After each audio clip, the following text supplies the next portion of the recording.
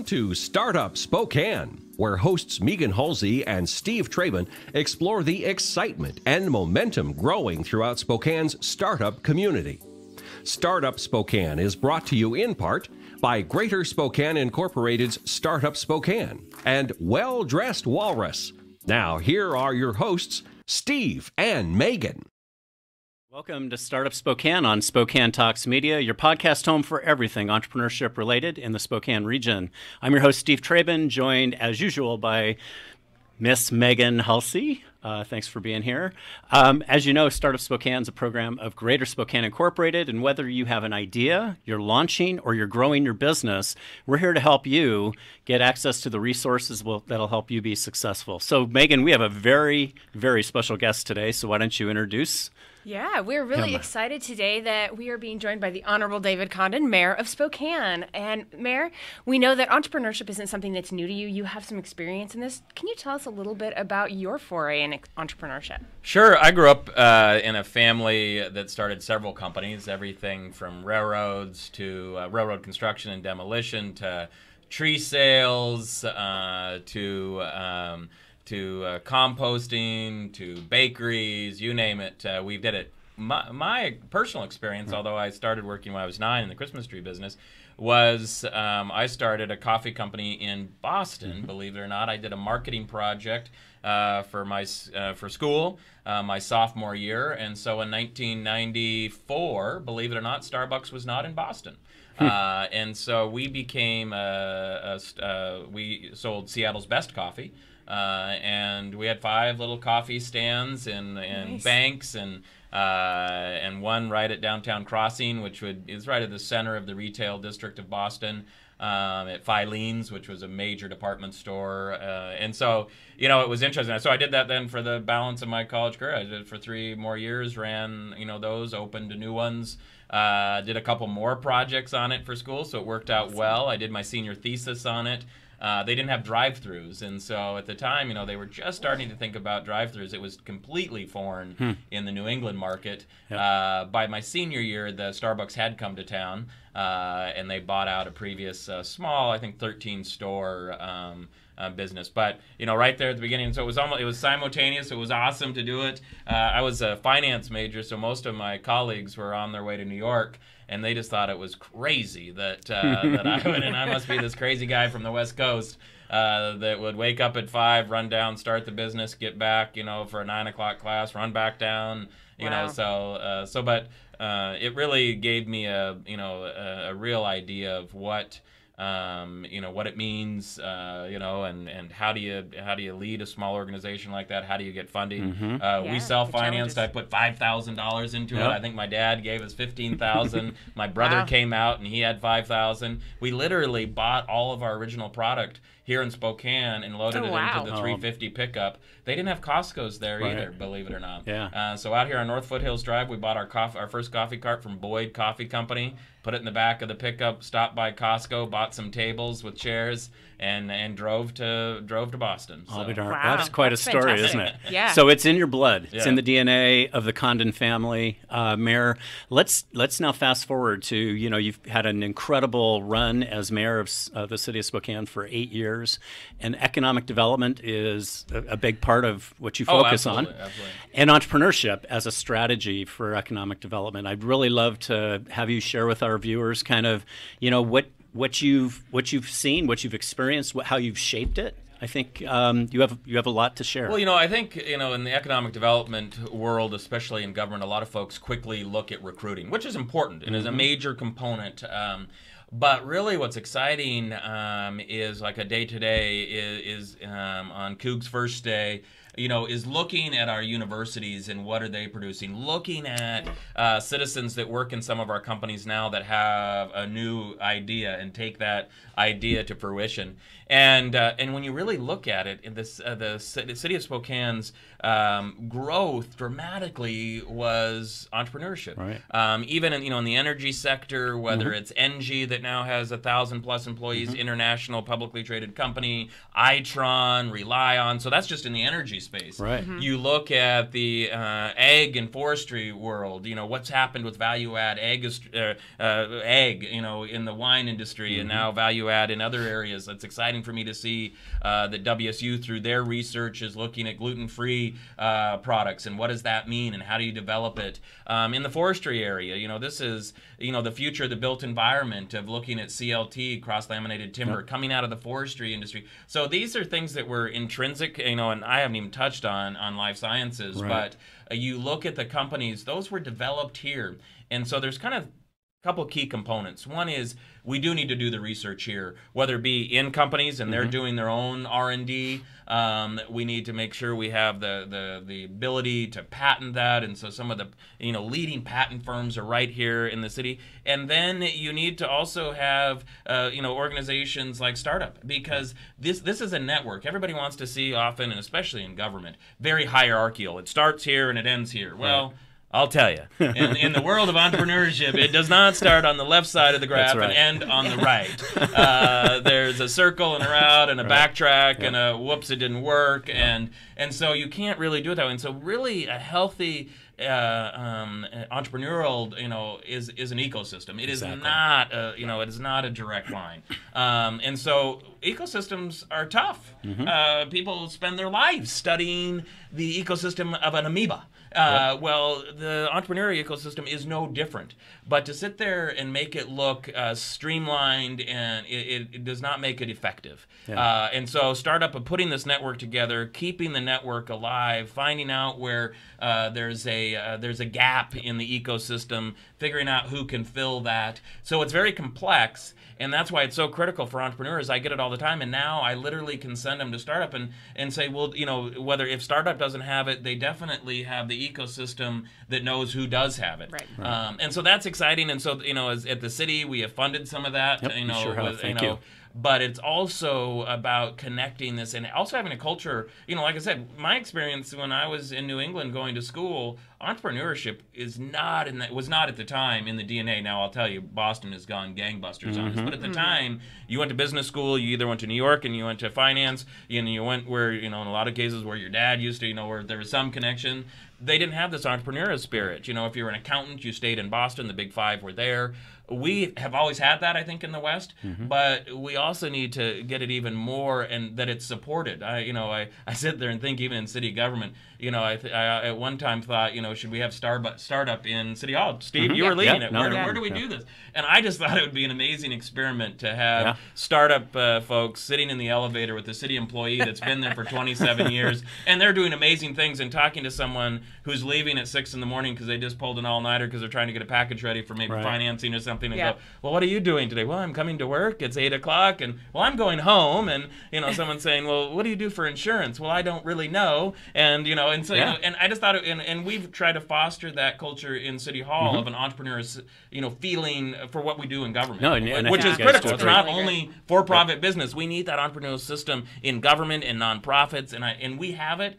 But you need to have the ecosystem that supports it. Yeah, that's great. Absolutely. Thank you for saying all of that. Yeah, and so what role does the city play in fostering that entrepreneurship? You talked a little bit about how the ecosystem thrives, but what's your role, and how do you actually create programs or systems that encourage those companies to take root? Well, I think first and foremost is to tell the story, to see the successes that we have had and the growth. And like I said, when you really look at some of our true growth, it is from the basis of our industries here, and to highlight what those industries are, but where are they innovating.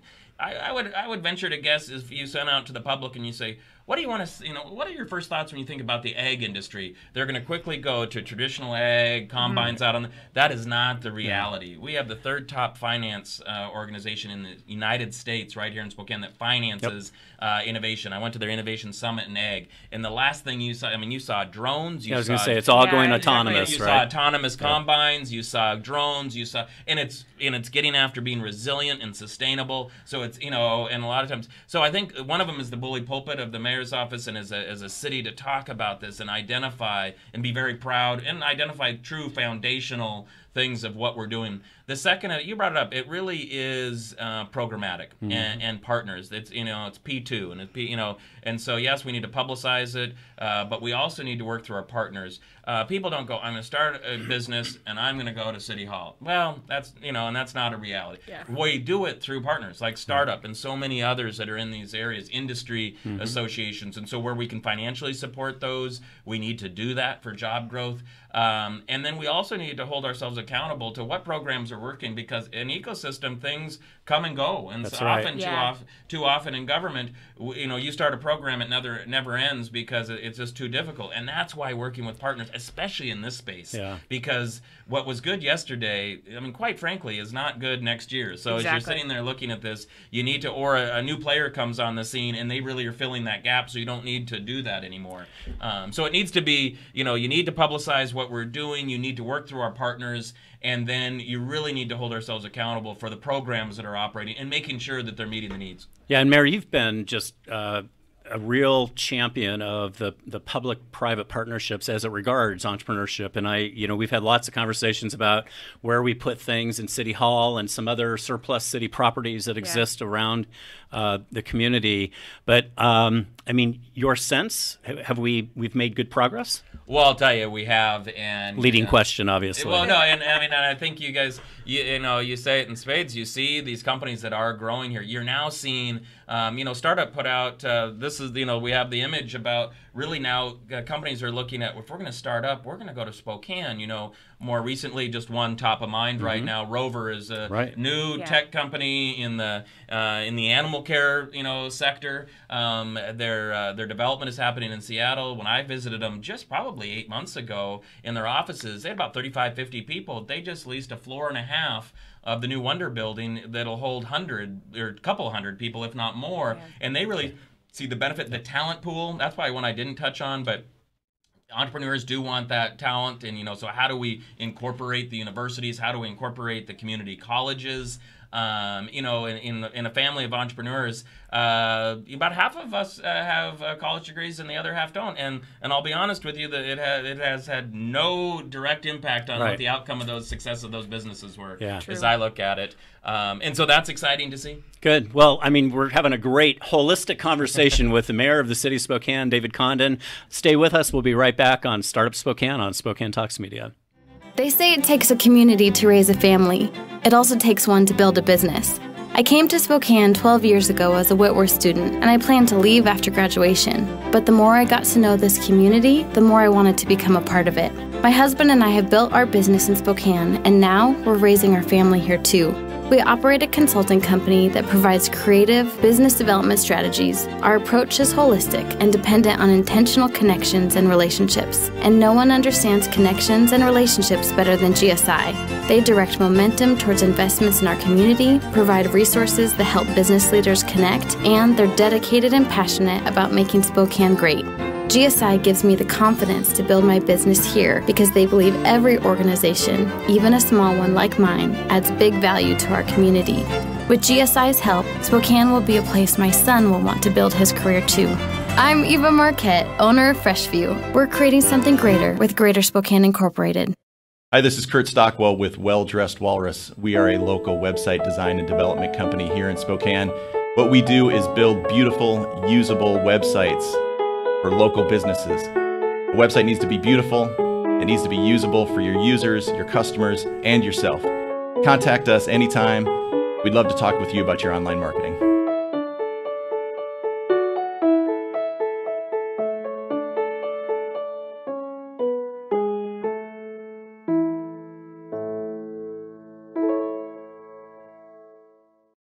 Welcome to a new kind of talk show, Spokane Talks, where you find news, views, and conversations that include respect for opinions, facts, and diversity.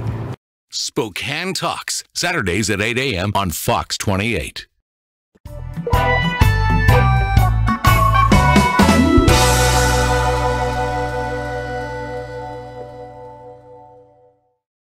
Welcome back. We're having a fantastic conversation with Mayor Condon about entrepreneurship in the city of Spokane. And Mayor, we covered a lot of ground before our first break, so thank you. It was awesome.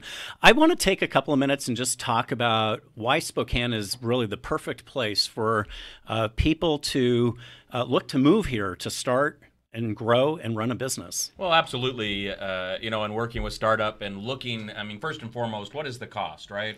And seeing how much farther the dollars go. I think we have a graphic that we can put up, but some 85% farther in Spokane. And so as you're talking to venture capitalists and others, when they know that their money's not going to be tied up in overhead and Class A office space rent and things like that, and really goes towards the talent. Number two is what I just said, is having access to that talent. Yep. And with with the universities, 70,000 students, we really are starting to see that talent that are part of that culture that want to try something new. You know, and so as you're coming out of college or maybe 2 or 3 years out, those folks are really attracted to working with a small company, a startup, being on something new, and so you need to have that talent pool. And it doesn't really require them to export out, right, to find jobs. So really is. It's a combination where we started with let's start and do startup and grow from within and entrepreneurship, right. But it works both directions. That's right. The third piece, so if it's cost first, absolutely access to talent so that they can build this.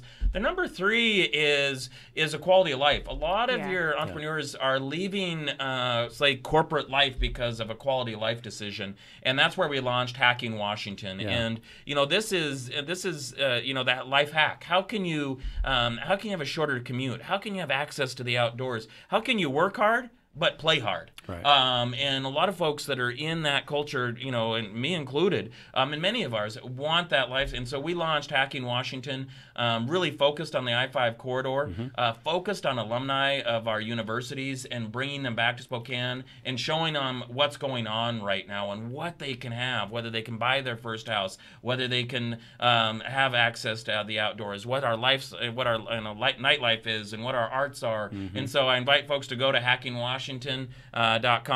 You can also go to, and how do you hack Washington? You choose Spokane. That's right. And so you can go to Choose Spokane. That's our economic development portal for the city, and really look at, what's available to small and startup businesses. And it's working. I just had a gentleman that's on his second startup, quite far through the startup. He has closed on his third round VC funding in the $100 million range, but looking for the talent. He's following talent, to be honest with you. His talent wants to live in Spokane, and they realize that if they want to keep that talent, they need to look at Spokane as an option. And so that's happening. I mentioned Rover, same thing. They followed talent. They also followed, hearing from their senior management, of looking at the resiliency of Spokane. Literally, they run a 24/7 worldwide operation. So does this other organization. And looking at Spokane and the resiliency we have of whether it's power production or whether it's the weather and those sorts of things, that's a real reality to them, notwithstanding the impacts of what happens sometimes on the I-5 corridor. Right. Well, and I have to say that I see the results of that daily, too. I have people coming in saying, well, we've just moved back. We just made this leap. And we're hopeful that we can find the employment that will back that up because we need to change our life. What we were doing in Silicon Valley or Seattle or Portland, it just wasn't working for us. And so that's been really interesting to see. Not only are we keeping more of our local homegrown talent or talent from the universities, but we're also attracting talent from these other hub cities. And literally the last 24 hours, I met a gentleman that moved up from Southern California. He bought a company here in Spokane. I have to give it to the company owners. They decided to sell to him because he was going to keep it local. Their other option was to sell it to a regional company that would have taken over the client base but not moved the office here. Right. And so they wanted that local ownership. The second one was a gentleman that moved and bought another company, and he moved over from the west side. His wife got a senior job over here, and he bought another company and moved over and left the corporate. And so you're starting to see in a major way this coming. And even I want to build on that just for a second. One of the observations I have is we're bringing in these individuals that are globally connected. Yes. So the network, the relational networks are continuing to just spread virally for us and getting us into other connections that we wouldn't have otherwise if not for these What's people been coming really here. fun too is as some of our startups have grown, it's allowed us to start making connections outside of our area as they start to outgrow the capital resources that are available here. We can put them in touch through these relationships with investors who will take them to the next phase. Yeah, beyond and in what fact, we can do. we won't give specifics, but we're working with a startup that was funded by Mind to Market, and they were just down in the Silicon Valley making a presentation this week, I think for the second time. Yeah. And those connections would not have come if not for some of the people that we've attracted to live in our region. So it definitely is it's a cost issue and where that investment is. It's a talent piece. Right. But then it's also how do we differentiate ourselves as a city, as a region, as a metropolitan area, and then how do we celebrate it? So last year we had the first ever Foreground, and really looking at the arts, looking at business, looking at education, and really who's on the forefront, who is laying the foreground for the future in each and one of those areas. So it's exciting to see whether we have venture capitalists coming into town with the Angel Alliance, then they're going to something like Terrain, or they're going to a nationally, if not internationally, notarized speaker. And so that's it'll be the couple of first weeks of October. Right. And really, I invite people to check it out. You'll see what happened last year if you go to the Foreground website, and really looking at that program, because we need to not only celebrate to ourselves, which is very important, because often I find, which is mind-boggling, that people don't know what's going on, even locally, but then also invite people into town to see what's happening. Yeah, exactly. I think the broader awareness piece is incredible, and Foreground is just a really great foundation for doing that. It's sort of like Spokane's version of South by Southwest. I was just down at South by Southwest. My first time, I was with 25 mayors down there, and they invite us down to look at what's at the forefront of government, and what are we doing. So they have a whole track now called Civic IQ of really looking, and it was fascinating to me. I'd never been to South by Southwest, and really that's what Foreground will start looking like, of what's happening here. What are we doing with Urbanova and the Smart City Initiative? What are we doing in the entrepreneurial scene? What are we doing in the educational scene? What are we doing in the arts? And how do we bring this together and celebrate it, and then show it off to the region? Absolutely. So, Mayor, as you're coming to the end of your second term, and I mean, you're well loved by lots of people, all of your citizens. I think everyone says, I hear all the time, the best mayor we've ever had. So thank you for your service. What do you hope for the future of entrepreneurship? I mean, is there something we need to keep our eyes focused on? Don't take your eye off this ball. What advice do you have for, say, the next round of leadership at the City of Spokane? A couple of years ago, we launched One Spokane. It's our strategic vision, our strategic plan, and really our strategic voice. And we need to keep that going. And these are all tenets that really lead us to a healthy environment or entrepreneurial culture. And often, and especially in government, we look for direct outcomes. And I would suggest, and especially in this thing, we need to do that. Don't get me wrong. But like I said from the start, this is an ecosystem, and ecosystems are very temperamental. One of our biggest projects is cleaning up the Spokane River. So I get very involved in the biosciences of the Spokane River. This is no different. Right. And we need to continue to do that. I also think as we look, if there's a focus area, is to continue to attract and grow entrepreneurial companies. What are the patents coming out of our companies? It's very important to have them come out of our universities, but I would say it's more important to have companies that are focused on internal research. Absolutely. And then also, if you could do that, then build it on what are our foundational industries. And so in energy, in life sciences, in ag forestry, because we have amazing talent in those. In all of those, when you look to the future, when you look at what's happening in food science and diet and health and, in our planet and the use of water and sustainability, you look at energy and you think about what that impact is on all of those areas. You look at health, and I'll tell you, when you bring those three together, that's where Spokane is on the tip of the spear there, and we need to continue to do that. But we need to keep that ecosystem alive, and it starts every day. And you don't pat yourself on the back as an accomplishment and job well done or job finished or mission complete. Yeah. Yes, you celebrate your successes, but like many entrepreneurs know, the day you take a vacation, things start rolling back. So the work is cut off. I was going to say, how does that resonate? Megan's leadership and your leadership to be this. I mean, 8 years ago, to have the idea of an ecosystem of startup was a fantasy. I remember a meeting in my conference room, sitting there going, well, heck, can we throw out some of these cubicles here on the 7th floor and start something there? But to see people come and really do that and to see that, it's pretty cool. Yeah, I'm glad that you've shared that, and that's what you've seen from your perspective. Because I think when you started 8 years ago, lots of parts and pieces, but they just weren't. It wasn't all put together. No. Yep. So, and Megan, how does all this resonate with you? Well, I think that the likening of it to any delicate ecosystem is really spot on, because every day we're adjusting and drawing new things into the ecosystem, and then there's adjustments that happen and identifying new gaps that have opened up or new opportunities. And so, it's absolutely keeping that going. And I think that's one of the things that startup is really plugged into, is knowing who's doing what, where, and how it's changing, so that we can make sure that we're not leaving wide open gaps. Yeah, I think, the mission of startup is really continually to look at the gaps and the needs and filling those. Mayor Condon, thank you so much for taking time out of your busy schedule today to share your wisdom and knowledge that you have in your DNA on entrepreneurship. Thanks for your tremendous leadership. We're going to miss you.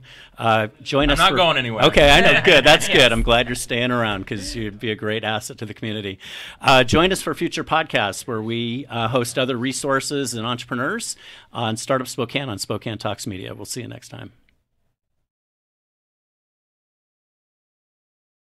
Thanks for watching. Startup Spokane is produced in Spokane, Washington by SpokaneTalksMedia.com, which is solely responsible for its content. Startup Spokane is brought to you in part by Greater Spokane Incorporated's Startup Spokane and Well Dressed Walrus.